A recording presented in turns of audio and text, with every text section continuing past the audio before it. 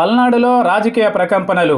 పల్నాడు కేంద్రంగా చేసుకుని ఏపీ అధికార ప్రతిపక్షాలు రాజకీయం నడిపిస్తున్నాయి. పల్నాడులో పొలిటికల్ దాడులు హద్దుమీరాయని టీడీపీ ఏకంగా వైసీపీ బాధిత శిబిరాన్ని ఏర్పాటు చేస్తే, అటు అధికార పార్టీ కూడా పల్నాడు ప్రాంతంలోని టీడీపీ బాధితులతో సమావేశాన్ని ఏర్పాటు చేసేందుకు రంగం సిద్ధం చేసింది.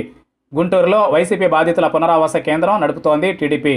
వివిధ గ్రామాల్లోని వైసీపీ బాధితులను తీసుకొచ్చి వారికి అండగా ఉంటామని భరోసా ఇచ్చే కార్యక్రమాన్ని తలపెట్టారు. ఈ వ్యవహారం రాజధాని అమరావతిలో రసకందాయంగా మారింది. దీనిపై అధికార వైసీపీ నేతలు తీవ్రస్థాయిలో మండిపడుతున్నారు. చంద్రబాబు అధికారంలో ఉండగా సాగించిన దందాలపై కూడా ఇదే స్థాయిలో విచారణ అవసరమంటూ వైసీపీ నేతలు సవాల్ మీద సవాల్ విసురుతున్నారు.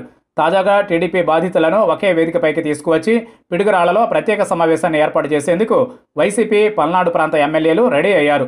టీడీపీ ప్రభుత్వ పాలనలో బాధితులుగా మారిన వారిని తీసుకువచ్చి టీడీపీ సాగించిన దందాలపై వివరాలను బహిర్గతం చేయబోతున్నారు. ఇదే సమావేశానికి మంత్రి సుచరిత కూడా హాజరు కాబోతున్నారు.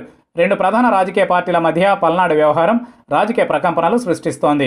పల్నాడులో టీడీపీ నేతలపై వైసీపీ దాడులు, పరోక్షంగా పోలీసుల సహకారం ఉందని టీడీపీ పోలీస్ శాఖను కూడా టార్గెట్ చేసింది. దీంతో పోలీసులు కూడా ఈ వ్యవహారాన్ని బహిరంగంగానే ఖండించారు. గుంటూరులో వైసీపీ బాధితులతో టీడీపీ క్యాంప్ నడుపుతూ ఉంటే, మరోపక్క పల్నాడులో వైసీపీ ఎమ్మెల్యేలు టీడీపీ ప్రభుత్వ పాలనలో బాధితులను వెలుగులోనికి తీసుకురాబోతోంది. పోటాపోటీ శిబిరాలు ఎలాంటి పరిస్థితులకు దారితీస్తాయోనన్న ఉత్కంఠ పల్నాడులో టెన్షన్ రేపుతోంది.